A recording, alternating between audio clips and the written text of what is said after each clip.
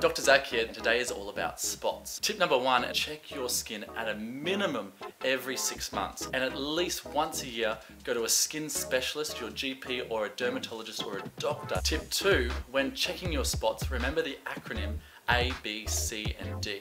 A is for asymmetry, and you have to make sure that your spots stay symmetrical. B is about border. Spots should have a well demarcated border, and if this changes or spots start to look leaky into your skin, see a specialist immediately. C is all about color. Make sure your colors of your spots are staying the same. If they start changing to blues, blacks, or grays, see your GP and get some help, because this could mean that they're changing inside. D is about diameter and distribution. If your spots are getting larger or there's lots more of them, definitely go see a skin specialist. Tip number three is really important. Once you're doing these checks, if you notice any of these changes, take a photo and you can show your GP later on. I look forward to seeing you Wednesday for more tips on loving the skin you're in.